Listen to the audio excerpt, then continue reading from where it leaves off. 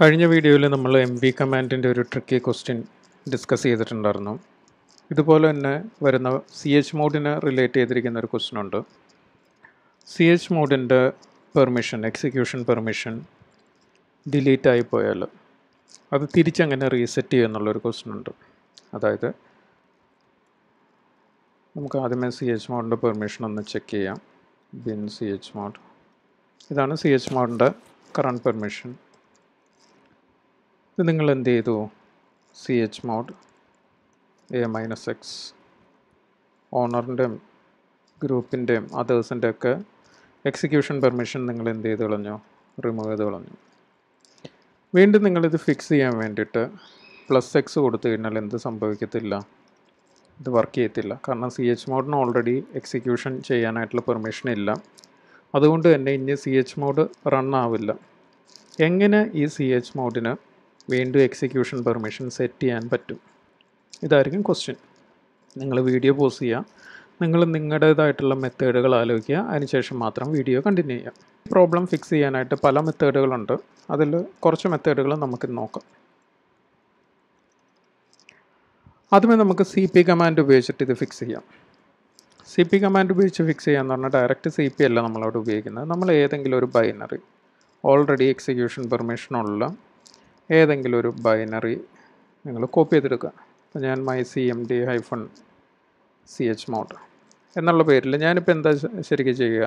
ബിന്നിൻ്റെ അകത്തുള്ള ls എന്ന് പറയുന്ന കമാൻഡിൻ്റെ ഒരു കോപ്പി ഞാൻ ബിൽഡ് ചെയ്യുകയാണ്. mycmd-chmod എന്ന് പറഞ്ഞാൽ ഈ mycmd-chmodഉം ls കമാൻഡും സിമിലർ ആണ്, അതിനൊരു വ്യത്യാസമില്ല. കൊടുത്തു. അപ്പോൾ നിങ്ങളിപ്പോൾ ഇവിടെ വന്നിട്ട് നോക്കുകയാണ് mycmd നിങ്ങൾ ടൈപ്പ് ചെയ്ത് കഴിഞ്ഞാൽ എന്തായിരിക്കും സംഭവിക്കുക എന്ന് പറഞ്ഞു കഴിഞ്ഞാൽ chmod അതിപ്പോൾ ls പോലെ തന്നെയാണ് വർക്ക് ചെയ്തിരിക്കുന്നത്. ഇപ്പോൾ ഞാൻ വേണമെന്നുണ്ടെങ്കിൽ എൻ്റെ /boot ഡയറക്ടറി ലിസ്റ്റ് ചെയ്യാൻ കണ്ടോ. അതായത് ഇപ്പം ഈ mycmd-chmod എങ്ങനെ തന്നെ വർക്ക് ചെയ്യണത്? ls കമാൻഡ് പോലെ തന്നെയാണ് വർക്ക് ചെയ്യുന്നത്. അതിനുശേഷം നിങ്ങൾ എന്ത് ചെയ്യുകയെന്ന് പറഞ്ഞു കഴിഞ്ഞാൽ cp/bin chmod, അതായത് chmod എന്ന് പറയുന്ന ഫയലിൻ്റെ കണ്ടൻറ്റ് നമ്മൾ എന്ത് ചെയ്യുകയാണ്? ഈ mycmd-chmod എന്ന് പറഞ്ഞ ഫയലിലേക്ക് കോപ്പി ചെയ്തിടുകയാണ്. ഇപ്പോൾ ആക്ച്വലി ൽസിൻ്റെ കണ്ടൻ്റ് ആയിരുന്നു ആദ്യമേ mycmd-chmod ഉണ്ടായിരുന്നത്. ഇപ്പോൾ ആ കണ്ടൻറ്റ് റീപ്ലേസ്ഡ് ആയിട്ട് ആ ഫയലിൽ എന്തുണ്ടായിരിക്കും? chmod കണ്ടൻ്റ് ആയിരിക്കും ഉണ്ടാവുന്നത്. ഇനി ഈ mycmd-chmod എന്ന് പറയുന്ന കമാൻഡ് റൺ ചെയ്യിപ്പിക്കുന്ന സമയത്ത് അതൊരു എക്സിക്യൂട്ടബിൾ ഫയലായിരിക്കും. ആ ഫയലിനെ റൺ ചെയ്യിപ്പിക്കുന്ന സമയത്ത് അത് chmod പോലെ തന്നെ ആയിരിക്കും വർക്ക് ചെയ്യുക. അതായത് mycmd-chmod ഓൾറെഡി എക്സിക്യൂഷൻ പെർമിഷൻ ഉണ്ട്. കാരണം നമ്മളത് കോപ്പി ചെയ്തെടുക്കുന്ന ടൈമിൽ ൽസിന് ഓൾറെഡി എക്സിക്യൂഷൻ പെർമിഷൻ ഉള്ളത് കൊണ്ട് തന്നെ mycmd-chmod എക്സിക്യൂഷൻ പെർമിഷൻ ഉണ്ടായിരിക്കും. ഇനി നമുക്ക് ഈ mycmd-chmod എന്ന് പറയുന്ന കമാൻഡ് ഉപയോഗിച്ചിട്ട് എന്ത് ചെയ്യാം? തിരിച്ച് chmod പെർമിഷൻ നമുക്ക് സെറ്റ് ചെയ്യാം.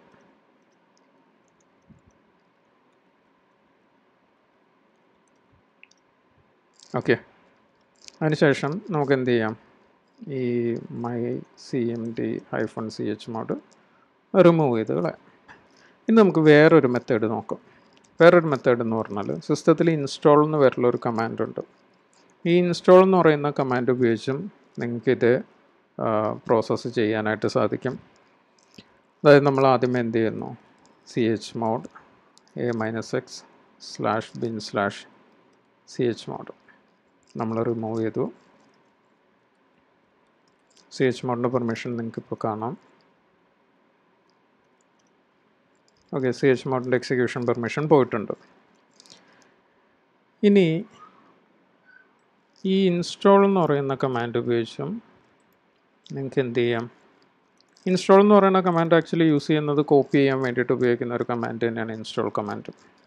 പക്ഷേ ആ ടൈമിൽ നമുക്ക് എന്ത് ചെയ്യാൻ പറ്റും? നമ്മൾ കോപ്പി ചെയ്തെടുക്കുന്ന ഫയലിൻ്റെ പെർമിഷൻ കൂടി നമുക്ക് എന്ത് ചെയ്യാം? ഇൻസ്റ്റാൾ കമാൻഡ് ഉപയോഗിച്ചിട്ട് സെറ്റ് ചെയ്യാനായിട്ട് സാധിക്കും. നമ്മളിവിടെ ചെയ്തിരിക്കുന്നത് bin chmod എന്ന് പറയുന്ന ഫയലിൻ്റെ ഒരു കോപ്പി ക്രിയേറ്റ് ചെയ്യാം. ആ കോപ്പി ക്രിയേറ്റ് ചെയ്യുന്ന സമയത്ത് ആ bin chmod പെർമിഷൻ എന്തായിരിക്കണം? 777 ആയിരിക്കണം എന്നാണ് ഞാൻ പറഞ്ഞിരിക്കുന്നത്. 777 തന്നെ വേണമെന്നൊന്നുമില്ല, നമുക്ക് എന്ത് കൊടുക്കാം? ഒരു 755 ആണെങ്കിലും കൊടുക്കാം. rwx rx കണ്ടോ? ഈ mychmod ആക്ച്വലി എന്തിൻ്റെ ഒരു കോപ്പി തന്നെയാണ്, chmod എന്ന് പറഞ്ഞ ഫയലിൻ്റെ കോപ്പിയാണ്. ഇനി ഈ chmod ഉപയോഗിച്ചിട്ട് നിങ്ങൾക്ക് എന്ത് ചെയ്യാം,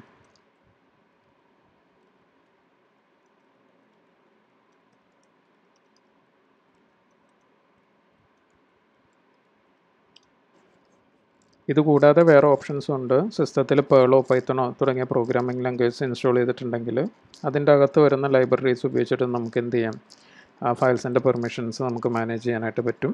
അത് വേറെ ഓപ്ഷൻസ് ഉണ്ടെന്നുണ്ടെങ്കിൽ നിങ്ങളത് തീർച്ചയായിട്ടും കമൻ്റായിട്ട് എഴുതുക. അതുപോലെ തന്നെ നിങ്ങളുടെ ക്വസ്റ്റ്യൻസും നിങ്ങൾ കമൻ്റായിട്ട് എഴുതുക. ഞാൻ ടൈം കിട്ടുന്ന പോലെ അതിന് റിപ്ലൈ തരുന്നതായിരിക്കും.